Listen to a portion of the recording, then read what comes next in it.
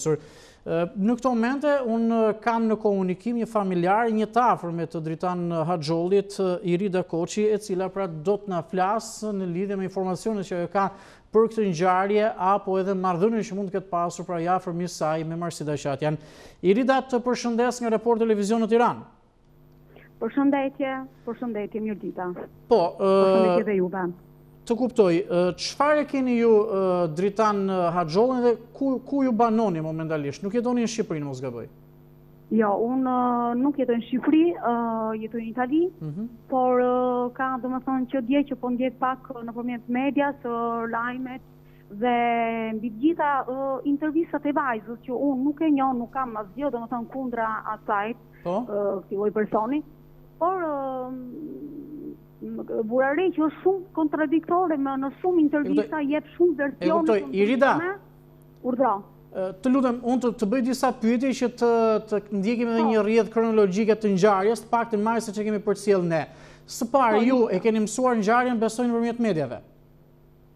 Unë e kam mësuar ngjarjen se më lajmëroi mamaja ime, e cila jeton edhe ajo këtu në Itali, edhe normalisht pastaj u informova pak nëpërmjet mediave. E kuptoj. E kuptoj. Me kushëririn tuaj, Dritan Haxhollin, kishit kontakte, flisnit shpesh, kur e kishit kontaktin e fundit? Jo, faktikisht nuk kam pas fare kontakte, domethënë me ato drejt për drejt nuk kam pas kontakte, por gjithsesi merre informacione nga motra e tij, nga halla ime, mamaja e Dritanit, më kupton, që unë kontakt drejt për drejt me Dritanin nuk kam pasur. Nuk kam pasur, po i shumë vitesh. Po nga të afërm tuaj, të kanë thënë domethënë lidhje kishte Dritani me Marsidën kohët e fundit, nuk e di sepse ju doni të reagoni dhe ndaj asaj që ka thënë Marsida. Keni pasur informacione të tilla? Po, atëherë nga informacionet që kam pasur nga të afërmit e mi është që Marsida ishte dashur atij, kishin një histori, një relaksion dashurie, një histori dashurie. Pra kanë pasur një lidhje sentimentale, po themi, kanë qenë të dashur. Sentimentale, okay, po, një lidhje sentimentale dhe di domethënë që informacione edhe nga halla ime, domethënë mamaja e Dritanit, që Marsida shkonte shpeshherë te shtëpia e Dritanit. Pra, nuk është ashtu si ajo ka deklaruar që unë kisha thjesht shok, nuk kishim asgjë.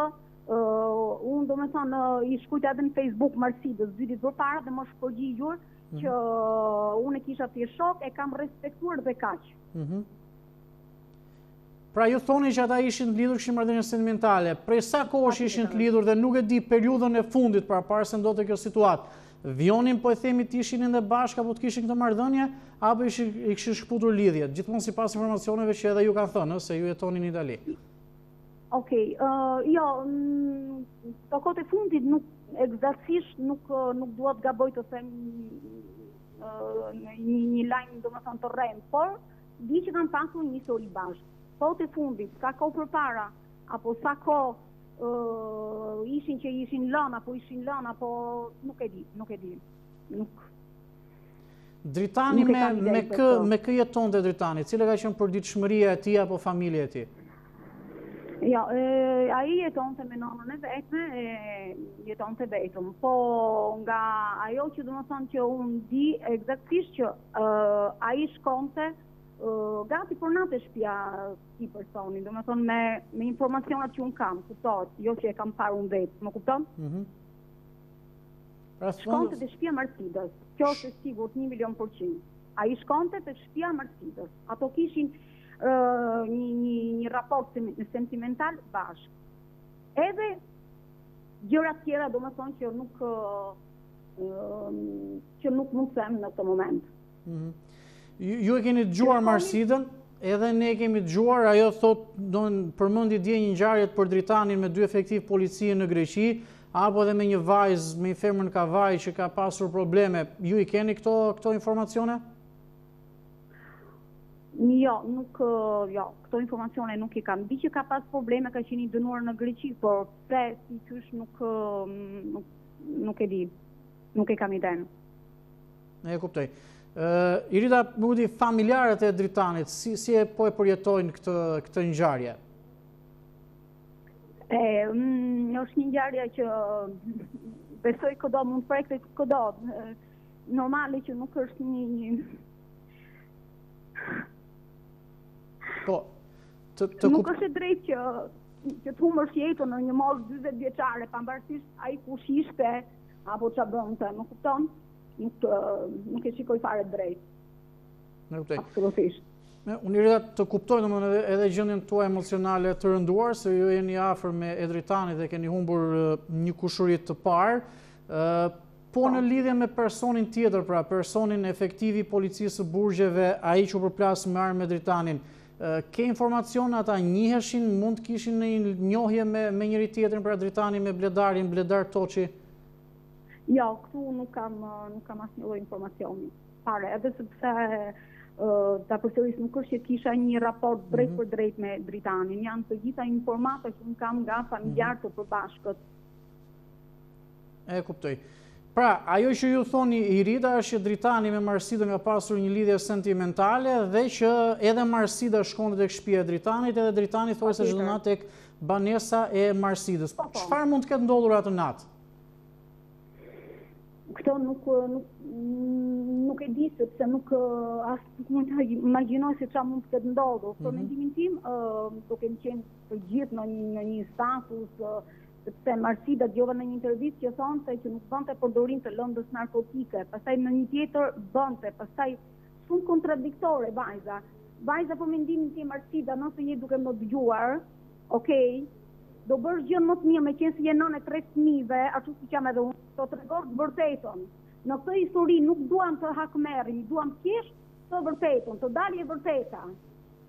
Dakor Marsida, nëse po më dëgjon, po ta kërkoj si nënë, se jam edhe unë nënë e 2 fëmijëve. Dakor? Ti duhet shkosh në prokurori të tregosh të vërtetën, Marsida, të vërtetën. E kuptoj. Pra, ju Irida... Është gjëja më e thjeshtë, më fal, është gjëja më e thjeshtë pasi personi nuk mund të përgjigjet, okay, që gjithë secili mund thotë edhe mund t'japi edhe informata të rreme, jo të vërteta, sepse personi tani nuk jeton më. Nuk e di, kjo është një ngjarje që këtu në Shqipëri ka marrë një vëmendje të madhe, një ngjarje e rëndë realisht. Ju kërkoni pra nga Marsida që të thotë vërtetën, çfarë apeli bëni? Nuk e di drejtësia që ta zbardhi eksaktësisht, apo çfarë apeli keni në këtë situatë dhe për këtë ngjarje të rëndë ku është i përfshirë pra dhe viktimë ka mbetur një afërm juaj. Unë i vetmi apel që i bëj është Marsidës, që sapo ja thash tani, Marsida të vërtetën, se si ka rrjedhur ngjarja, e din vetëm ti. Marsida e din vetëm ti e din se kush është e vërteta. Nuk e di se kë po mbron, apo se çfarë po mbron. Dakor Marsida, duhet të tregosh të vërtetën. Kaq. Irida, nëse nuk ke diçka tjetër për të shtuar, unë të falenderoj. Jo, asgjë tjetër. Faleminderit juve që më dhatë mundësinë të jap edhe unë versionin tim.